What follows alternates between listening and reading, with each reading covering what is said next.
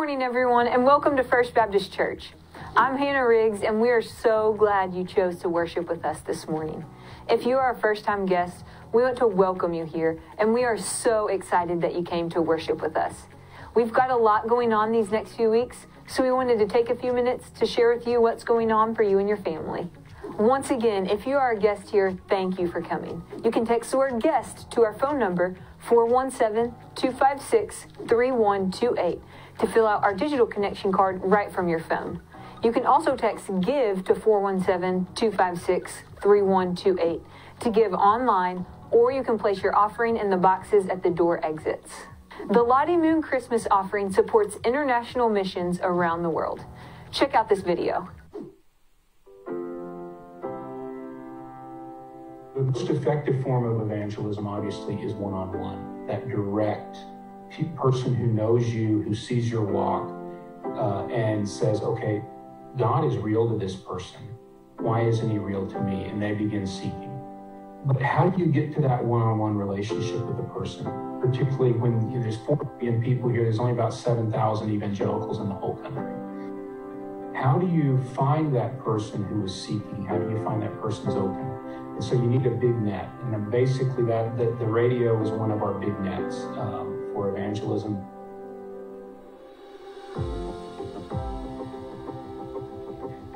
Ispravno ili pogrešno, dobro ili zlo, nema neutralnog teritorija, bijelo ili crno. It has a reach for the majority of Zagreb, which is a city of 1 million people. And during our 2 15-minute time slots, there's about 40,000 people listening, which blew our minds. You know, obviously that's the main purpose, is broad seed sowing. About a year into the broadcasting, a guy started visiting, and he just mentioned casually, yeah, I've been listening to the radio for about a year before I decided to come to the Sunday evening service. He said, listen, I have an old property that I'm not using. Why don't you guys come over during the week and have a Bible study? So now that has become the second church plant. The Southern Baptists have had a huge role in what has been an amazing spiritual change. And to keep that going, that we would see that this new lost continent would be found through the Lottie Moon offering. There's an impact I know, but then I think there's an enormous impact that I'll never know until we're in heaven and see. I believe that what we're seeing now is the first fruits. The one thing that keeps me here is this idea that I'm going to miss out on the most amazing thing that could possibly happen. And to be able to watch what God does and to begin to see the faces of the people coming in and their stories of how their lives have changed and how they've been brought out of such of a mess and into life. That's what I hope for and pray for. 30, 40, 50 years, whatever, an entire life would be worth it.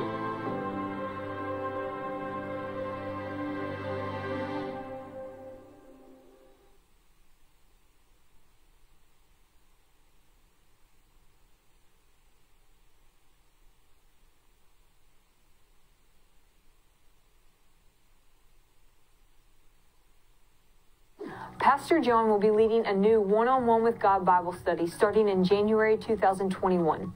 If you are interested, you can sign up in the lobby, on our website, or by calling the church office. High school seniors and college students leave for the Cross Conference tomorrow. The cost is $20. It's still not too late to sign up to go. If you're interested, contact Austin Riggs. There will be no Wednesday night activities this week. We hope you have a very happy New Year. Thank you for joining us in worship today. We hope you leave the service closer to Him.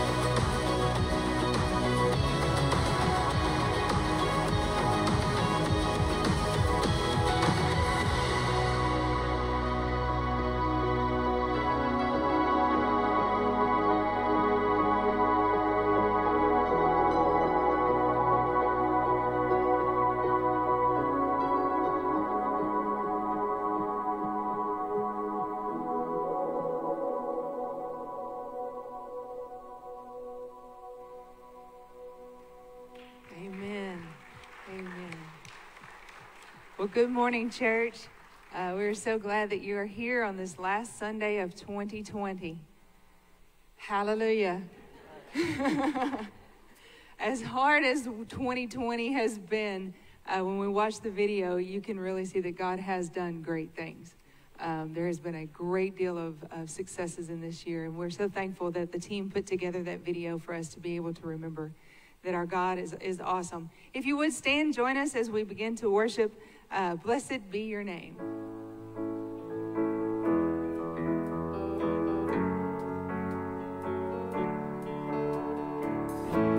Blessed be your name in the land that is plentiful, where the streams of abundance flow.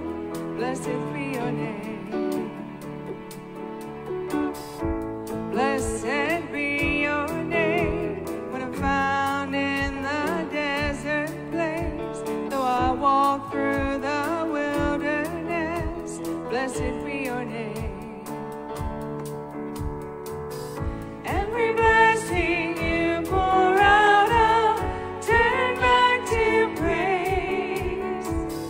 When the darkness closes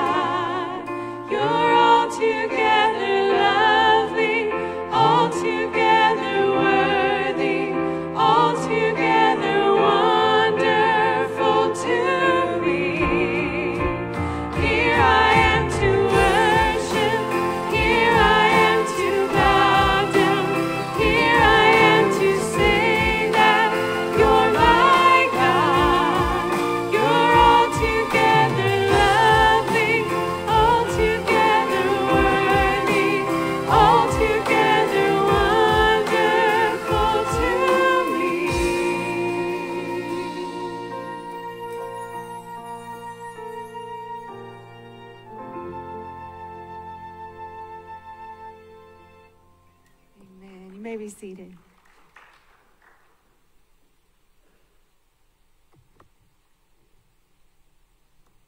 Well, for this last Sunday of the year, hopefully I can hear. Test. There we go. The Christmas, of course, Christmas Day is past, but the Christmas season is very much, should always be in our heart. And Steve provided me the opportunity to sing one last Christmas song today, and it is one of my absolute favorites.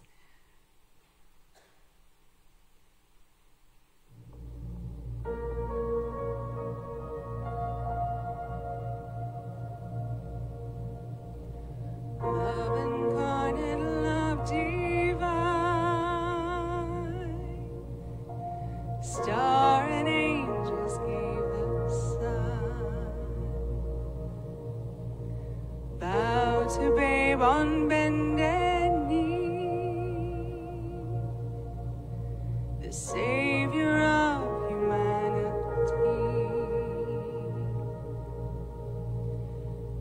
To us a child is born, he shall reign forevermore. Noel, Noel, come and see what God has done. Noel,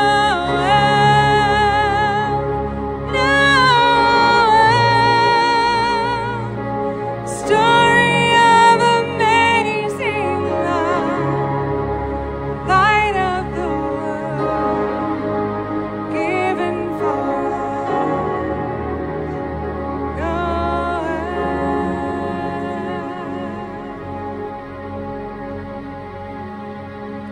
Son of God and Son of Man,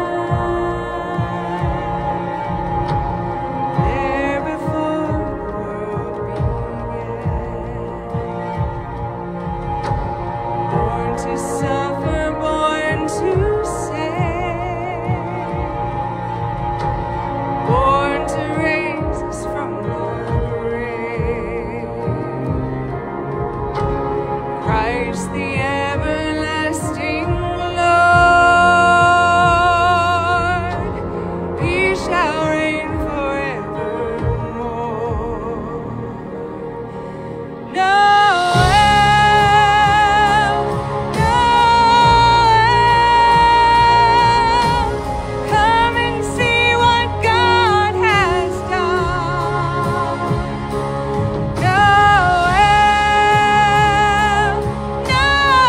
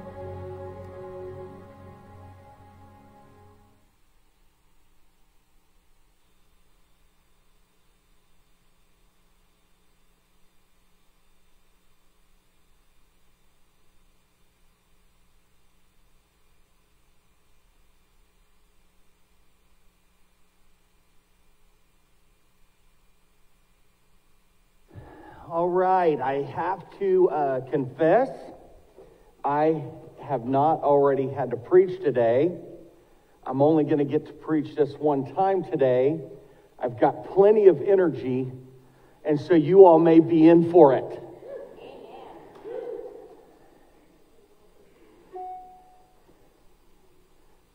Okay.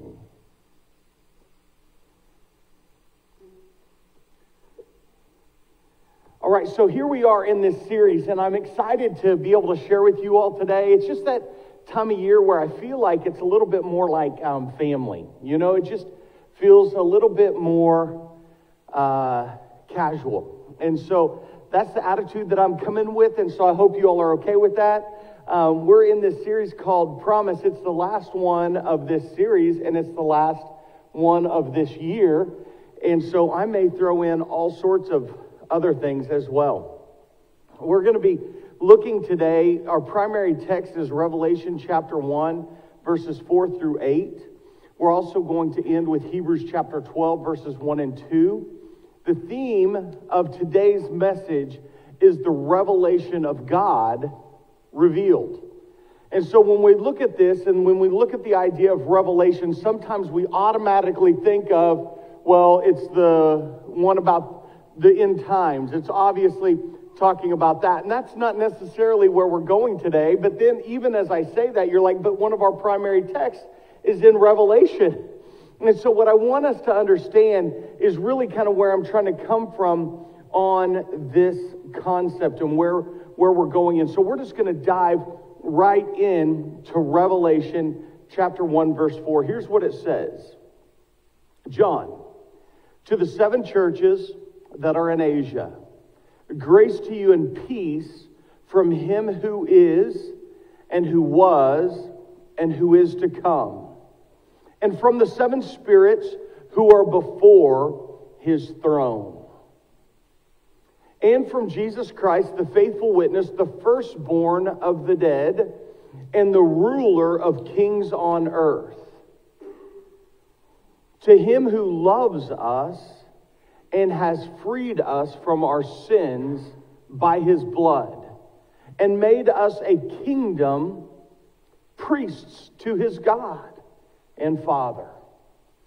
Whenever I'm looking at this idea, and when we're coming to this thought, what I want us to understand as we're looking at this is not necessarily to think of necessarily the book of Revelation. What I want you to see is that Jesus Christ is the revelation of God.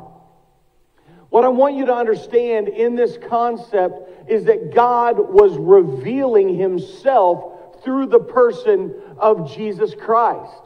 And so sometimes we think of the book of Revelations, or we automatically go when we hear the word Revelations to end time thought. But really what I'm trying to make sure that we understand is that there was a void between us and God. There was something keeping us from knowing who God is. There was something keeping us from being able to understand who he was in his image. And what God did is he, at great cost to himself, sent Jesus so that Jesus could reveal to us his character.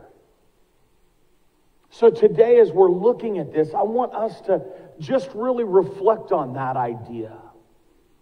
If we were to talk about theological terms, you may hear different ideas like there's the general revelation of God, and that's what he reveals to everyone through every sunset and every sunrise, through nature itself. God is revealing himself. And then you can talk more about specific revelation in the fact that he gave us his word, that he gives us the Holy Spirit. Today, I'm looking at the specific revelation of God in the person of Jesus Christ. And so let's look at this idea. Jesus is perfect. He's perfect. Before we go on with that, I'm going to go back and just read that text once again, because I want to make sure that you all, now that I've maybe framed this a little bit better, are able to grab what I'm talking about.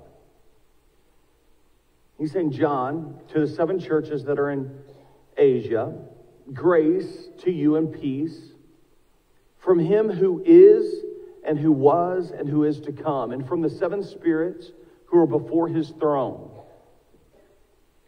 and from Jesus Christ, the faithful witness, the firstborn of the dead, the ruler of kings on earth, to him who loves us and has freed us from our sins by his blood and made us a kingdom, priests to his God and Father.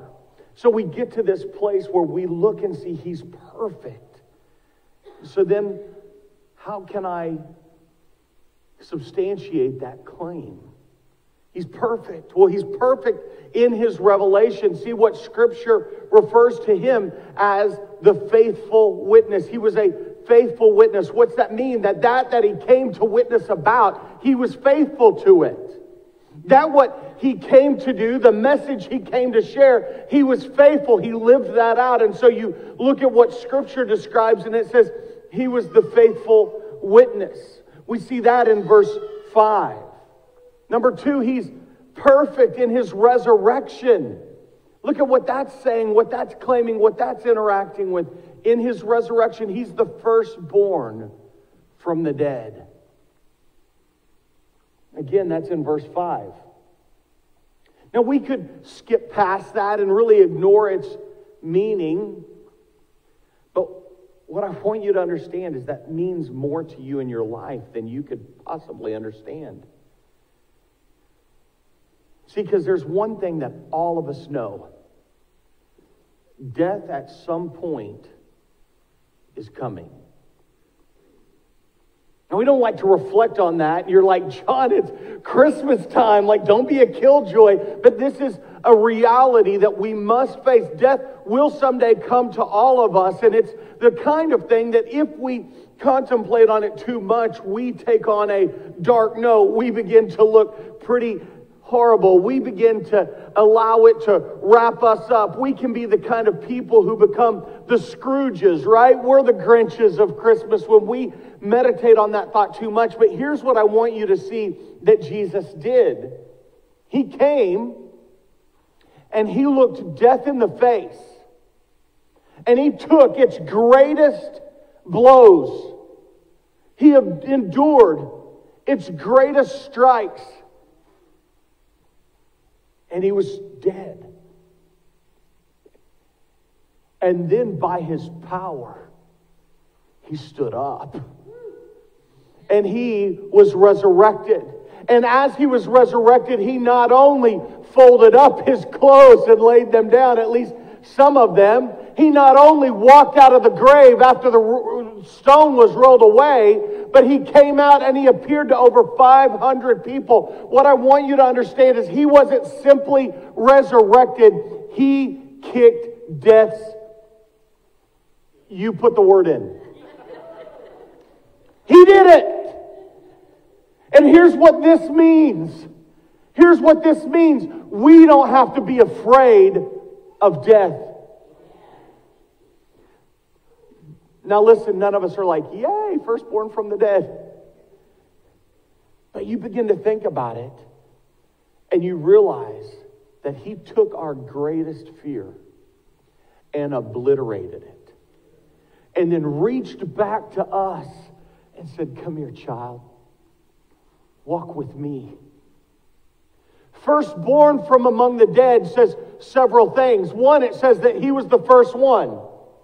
But two, it also indicates that he's not the only one. Right? It indicates that we also are coming. That we who have placed our faith in him are right in line with him. That we also get to follow him. So we look at this idea as him being the firstborn from the dead, and we realize that he is perfect in his resurrection. So we look at him, at who he is. He's perfect in his revelation, what he's revealed to us about the character of God. We realize that he is perfect in his resurrection. Next, we see that he is perfect in his rule.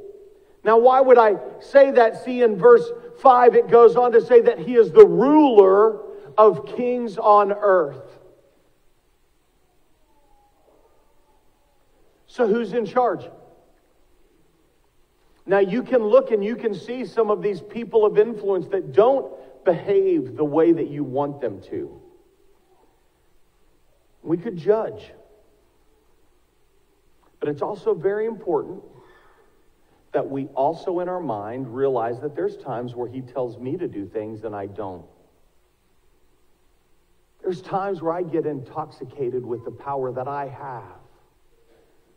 There's times where I blatantly decide that my way may be better than his. Even as I say that, I realize it's ignorant. But I also know that it's our nature. God tells us to be a certain way, and we agree, especially at church. Then we go get in the car, and people are mean in the car. And so we respond accordingly.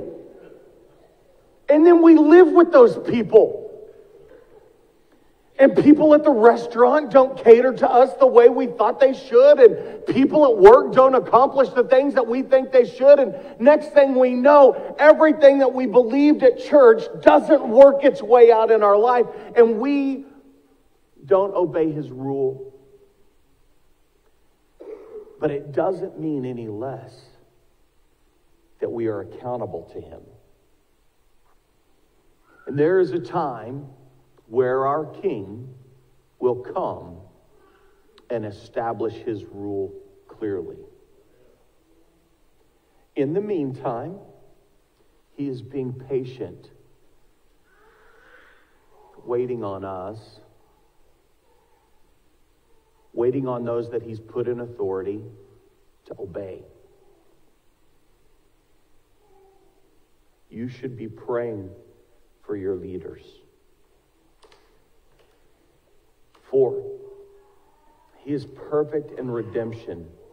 Why would I say something like that? Well, if you look in verse 6, it says this phrase, him who loves us and has freed us from our sins by his blood. Now, I can tell we're not close to Thanksgiving, but apparently some of y'all still had some turkey. All right, tryptophan, you're being mellow. I only have one service, so I can spend all my energy here. Right? So what I'm going to tell you is that is worthy of a hallelujah. Right? If we were a cooler church, somebody would have got up and started dancing. Right? That is worthy of our celebration as we begin to look at this. In his redemption, we look at how he is perfect. Why? Because him who loves us and has freed us from our sins by his blood. Now, there's some really important pronouns, right? It's talking about him who loves us. It's obviously talking about Jesus, has freed us, talking about us from our sins, meaning not theirs, but ours. Right? So I'm owning that. So I'm just going to make that a little more personal. He's freed me from my sins. Now listen. I may not know you specifically, though some of you I do, so don't take this personal. But I know the way that we are as humans. And sometimes we do things that we don't mean. And sometimes we do things that we have strong regrets for. And sometimes we behave in such a way where we're ashamed. And sometimes because of our pride, we can't even admit that. So we dig the hole even deeper. And sometimes other people do those stupid things to us, and now we get mad about that. And all of these things we look at and we call that sin. And so then I look at this and it says, him who loves us and has freed us from our sins, he has freed me from my sins.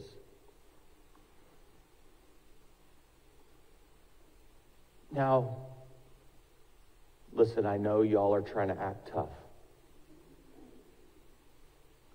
But that is a huge deal. Like all of your regrets, all of your shames, all of your stupidity, all of your pride, all of your arrogance, He looks right into your lives and says, I see you, you naughty little wretch. And still, I love you. Him who loves us has freed us from our sins. Now, it's real important that we understand that last phrase, by His blood. See, this earlier part was all about us, but look, it makes it very clear. No, it's about His blood. Why? Because His blood is perfect. Why? Because His innocence is complete. Why? Because His rule is everything. Why? Because His resurrection has already beaten the consequences. Why? Because His revelation is the very character of God. He comes to show us, and it's His blood that was poured out for us. And so then we begin to say in our own lives, oh my goodness.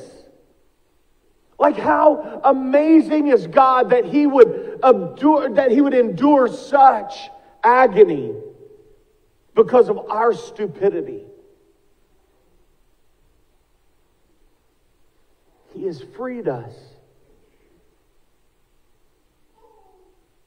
His redemption is perfect. It's complete. 5, in His reign. Jesus is perfect in His reign. What that's really describing there is that He delegates His rule. Earlier we looked at Him being perfect in rule. Now it says by His reign, He has made us a kingdom. Priests to His God and Father.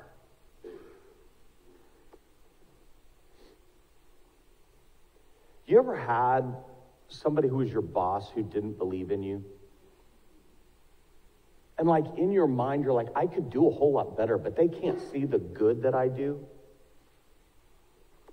You ever had a boss that's like, I can't delegate that to them because they're not going to be able to pull it off. Well, in my mind, that's how I feel about myself when God gives me a task. Like God's like, hey, John, you're a priest. I'm like, I have a manager who says that won't work. That's not a very good idea. Like, have you seen me? Like, I can't do that. I can't make that happen. Have you seen the way that I am? Like, I don't even know the rules. Like, I can't be that. He's like, it doesn't matter, John. You're a priest. And then here's what's weird. You are too. And that same funky feeling that I just admitted that I have, that you're like, I can't do that, I can't be that, I can't accomplish those things. Here's what I want us to understand. The Holy Spirit comes in us and truly makes us a kingdom of priests. What's that saying? He puts in us His Spirit so that we can live out His hope, so that we can live out His intentions, so that we can live out His purposes for our lives. And He makes us His kingdom, priests to His God and Father. See, Jesus is perfect, and He is our ruler.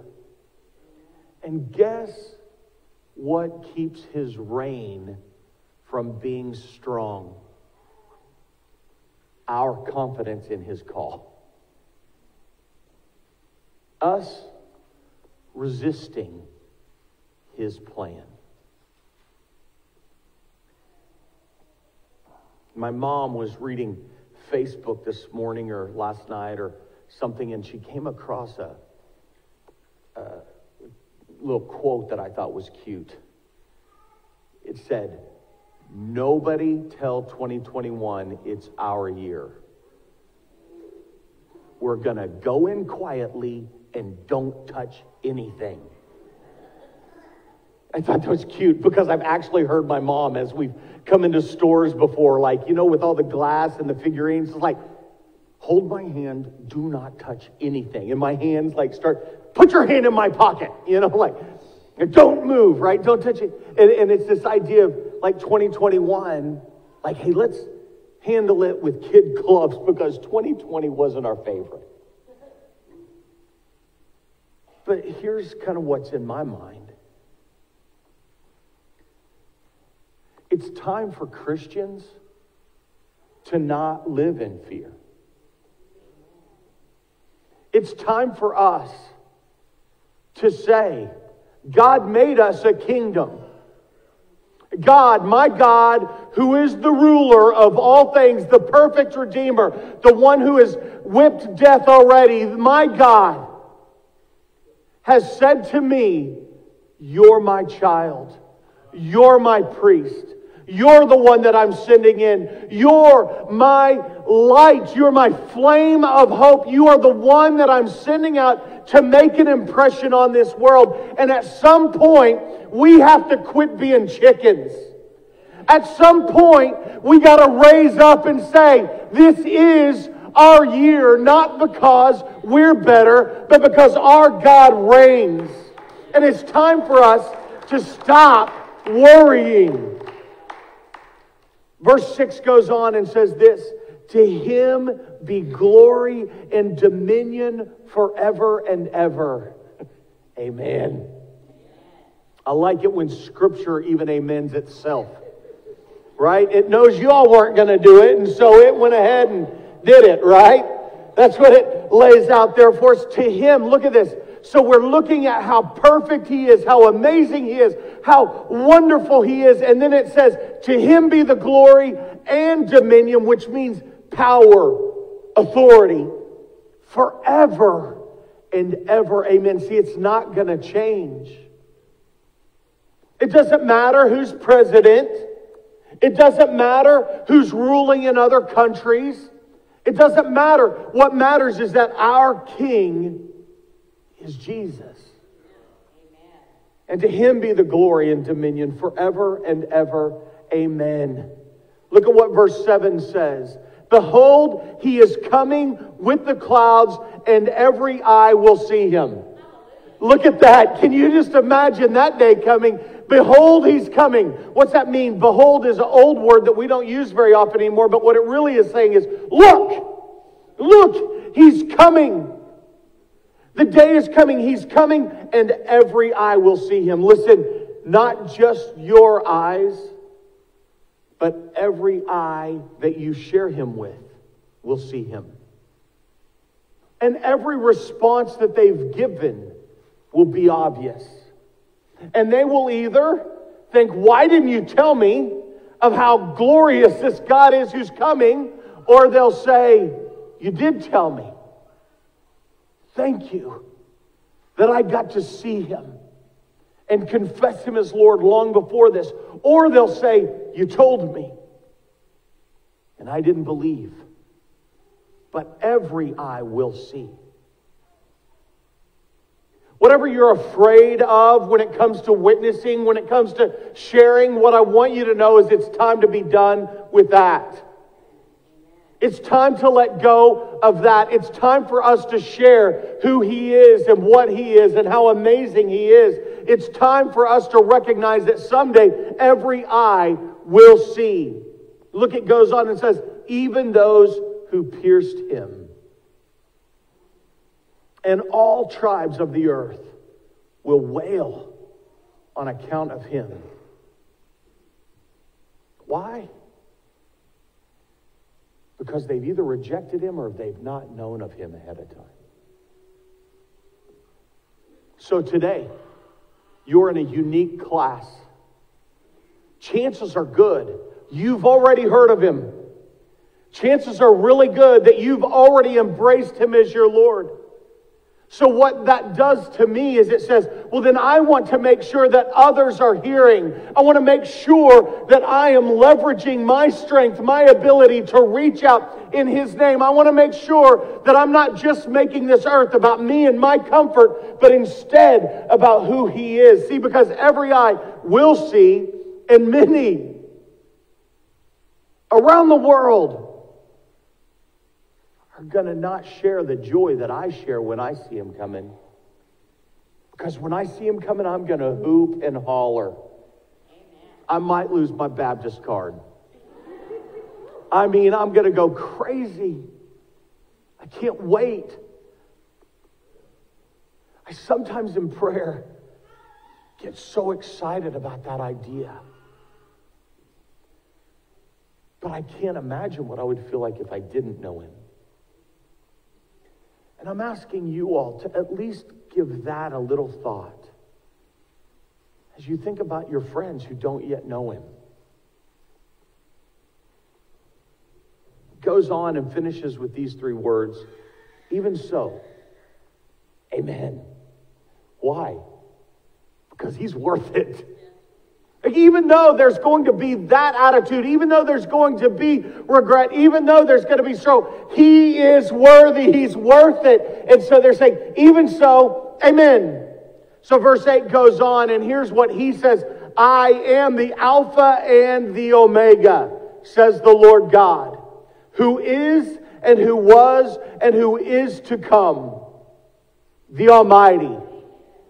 So we look at who Jesus is. He's perfect in so many ways. And then we look at what this says and we see that He is triumphant. One, He is Alpha and Omega. He is the beginning and the end. He's the one who wrote the story.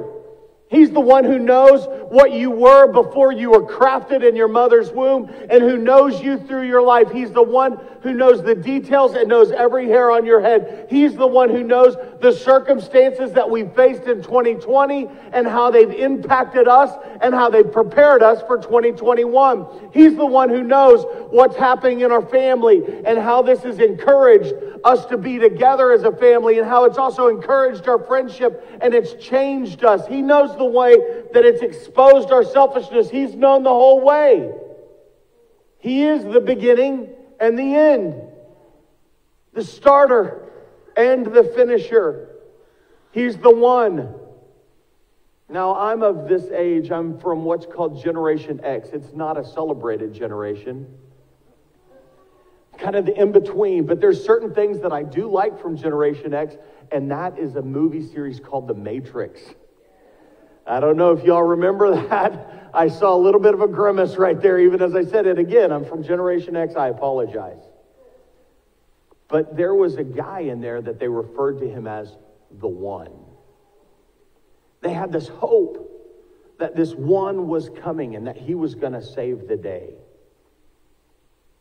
And that's what my mind comes to whenever I think. It says, He is the one who is and was and is to come.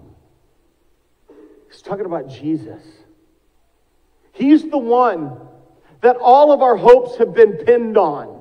He's the one that we have been anticipating. He's the one that's going to fix all the wrongs. He's the one who's going to walk us through and show us our way to the promised land. He's the one who's going to fix it all. And so whenever I look at this, He is the one who was and is to come. And you begin to realize He's the one that we've been waiting for. He's the one that I can trust. And finally it says, the Almighty. I just get excited about that. I don't even think I comprehend what Almighty means. I know it means all and mighty, but when you put those two together, it really just blows my mind. I know it's so big that it creates a mound of bigness over here. And then what's weird is I look at my problems and they seem huge to me. But what's interesting is I go to my problems and I can pick them up and I can take them to Him and I can compare them And almighty at least means that he's bigger than my problem. I'm not for sure that I grasp completely how big Almighty is. I don't think that it's something that I can wrap my head around, but what I do know is that I can grab my problems and I can bring them to Almighty and realize that whatever my problems are, he is bigger. And he does these random things and makes things right and is faithful when I'm not, and loves me with a perfect love. When I love him to the best of my ability, and it's never able to add up. He is almighty. He's the Almighty. So as I look at that scripture today from Revelation, it gives me an opportunity just to look at who he is. And it also gives me an opportunity to look forward into next year. It would be my greatest joy if we didn't make it to next year. Right? If he comes back and we're gone and we're celebrating. However, we've got all of next year's sermons planned out, so you all need to stay tuned. And what I know is this: we're going to be focusing on the concept of worship. Whenever I talk about worship, oftentimes we immediately think of what they've done up here on the stage today, which, by the way, is awesome. I'm pretty amazed with the people that we have. I'm even more amazed whenever I know their hearts, their kindness, their sincerity. But what worship is, it's not necessarily singing, because some of you all would never be able to worship.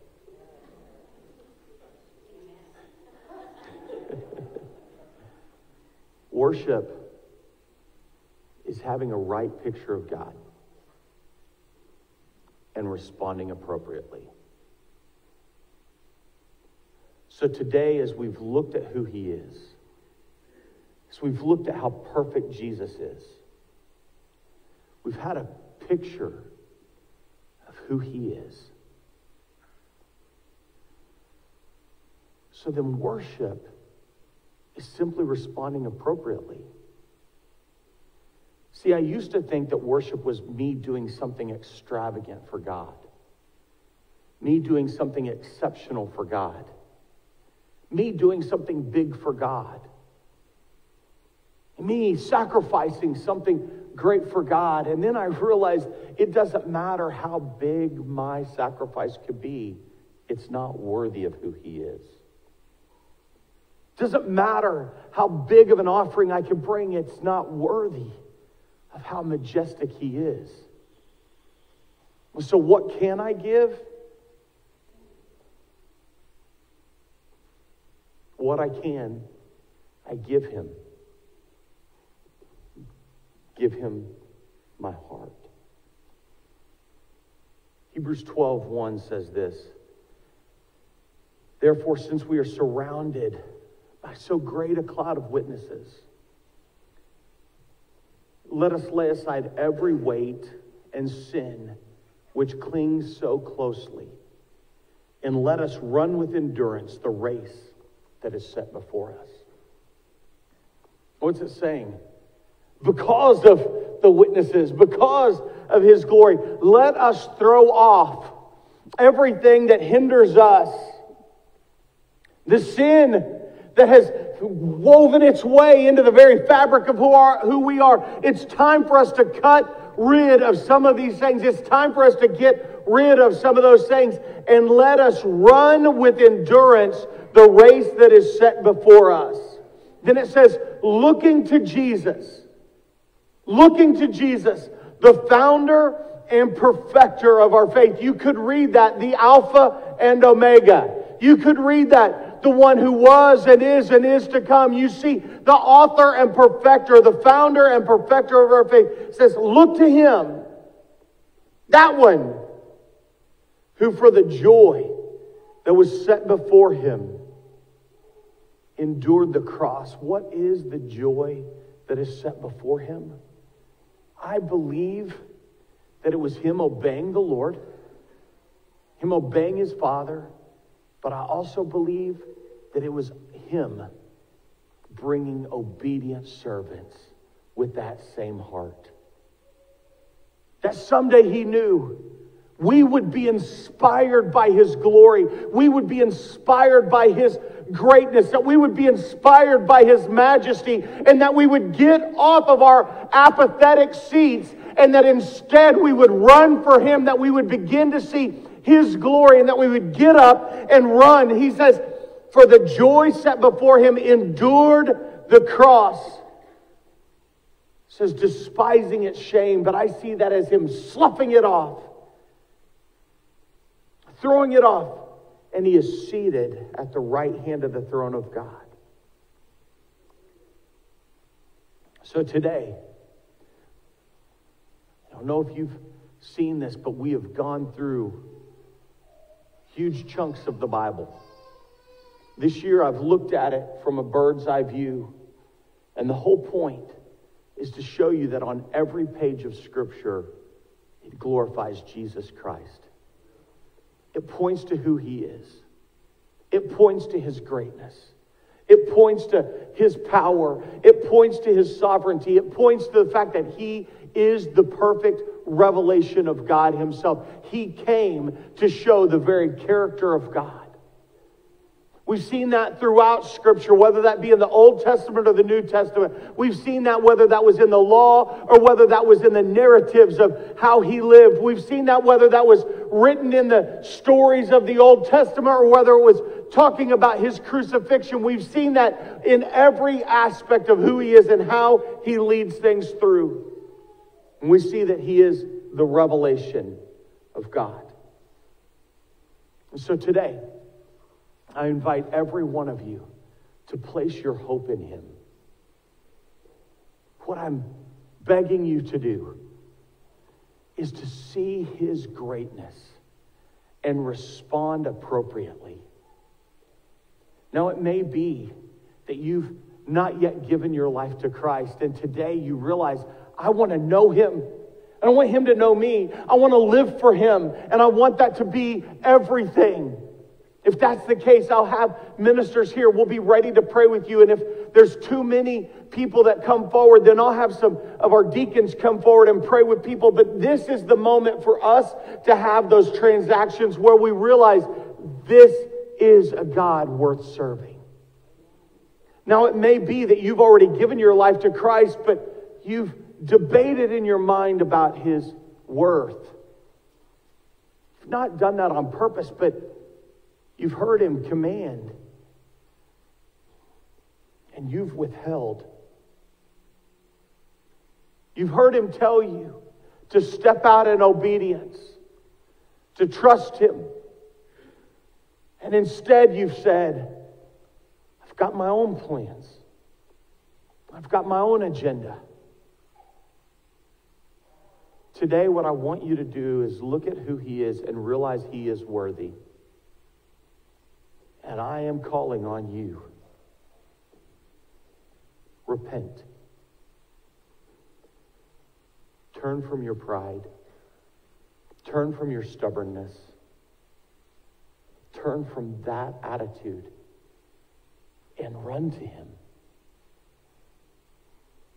It could be today that none of those things are on your mind. What's on your mind is his glory. And you just want to praise him. I invite you to come to the altar and worship him and honor him. But I think this is the perfect time to do it, because 2020 has thrown quite a few curveballs. All of us should be thankful that we've survived it. But what we also need to do is say, God, I'm going to follow you. You have conquered death, and I'm ready to follow you wherever you go. Pray with me, will you? God, not only are you our Father, but you are our perfect Redeemer. You're our perfect Father. God, you have done everything that you've ever said you would do. You've accomplished everything that you ever said you would accomplish. You have given us hope. And so today, Father, we find ourselves wanting to worship you, wanting to respond to you because you're great. So show us. We promise not to resist you. Show us how you want us to respond. And we'll do it. Jesus, we pray these things in your name. Amen. Don't resist him. Stand. Let's worship. I'm forgiven because you were forsaken. I'm accepted. You were condemned. I'm alive and well. Your spirit is within me because you died and you rose again. Amazing love, how can it be that you, my King, would die for me? Amazing love, I know it's true, and it's my joy to honor you. Amazing love, how can it be that you, my King, would die for me?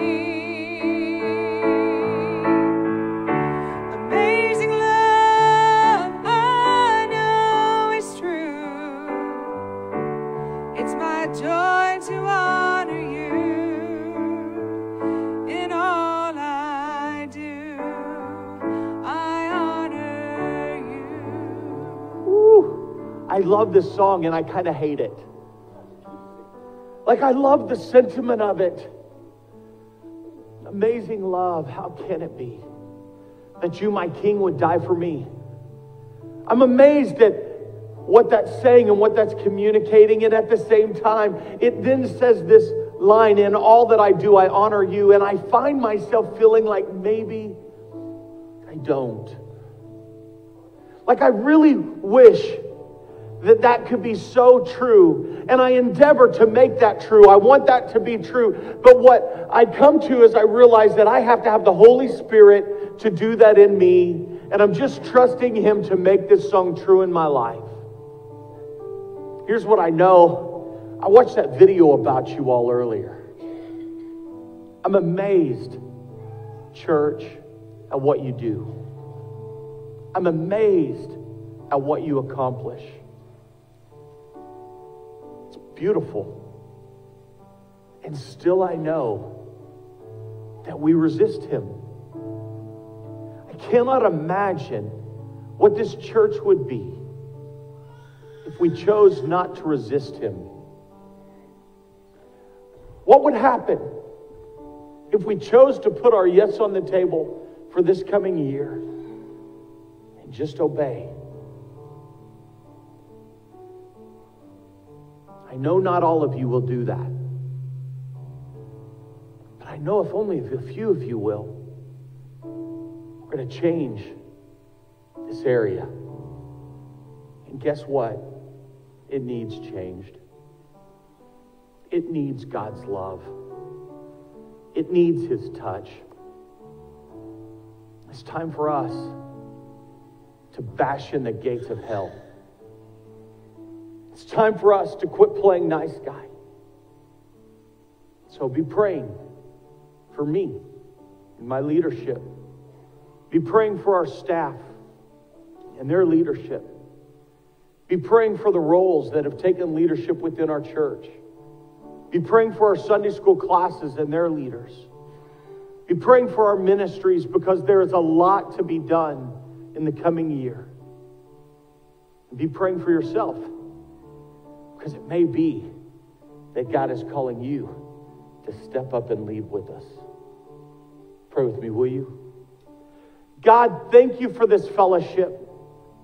Thank you for 2020. It's not been our favorite gift, but God, you've used it to teach us and to train us, to bring us back to the things that matter the most, to see you as our foundation, our truth teller, our God. Now help us live in your glory as we move into this new year. We pray these things, Jesus Christ, in your name and for your glory. Amen. You all have a fantastic week. I certainly love you. Hope you have a happy new year. Be safe.